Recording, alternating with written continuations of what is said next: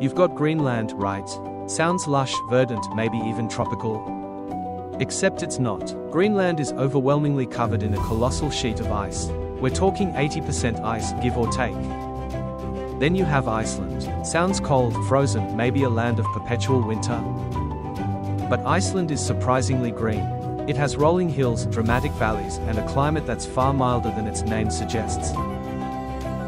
So, what's the deal? Why is the Greenland full of ice and the Iceland relatively green? Is it some ancient cartographer's prank? A cosmic joke played on anyone trying to remember basic geography? The answer, my friends, is a fantastic blend of history, marketing, and ocean currents. It's a story that takes us back over 1,000 years to the age of the Vikings. Yes, the Vikings, those seafaring, exploring, occasionally pillaging folks who really got around back in the day. They were the first Europeans to stumble upon both of these North Atlantic islands. Iceland was actually discovered first by Norse explorers.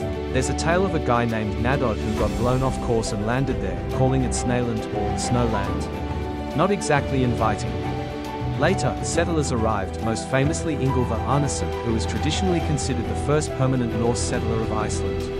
They found a land that, while sometimes icy, especially in the fjords, was certainly habitable. Now, enter Erik the Red. A bit of a character, Erik. He was a Norse explorer, known for having a bit of a temper and a knack for getting into trouble.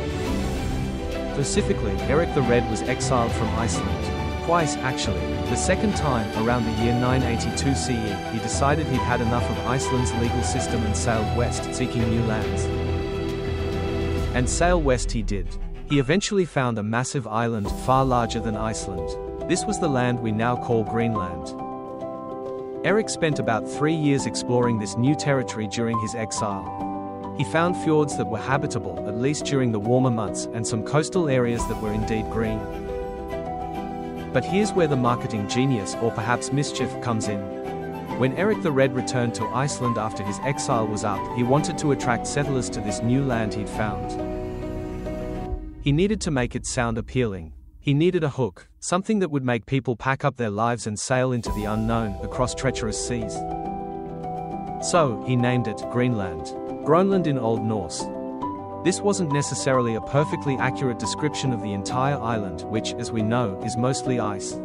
But it was a brilliant piece of early advertising. Erik the Red himself reportedly said that people would be more tempted to go there if it had a good name. He understood the power of branding, even back in the 10th century. Imagine the pitch, forget icy Iceland. Come to Greenland.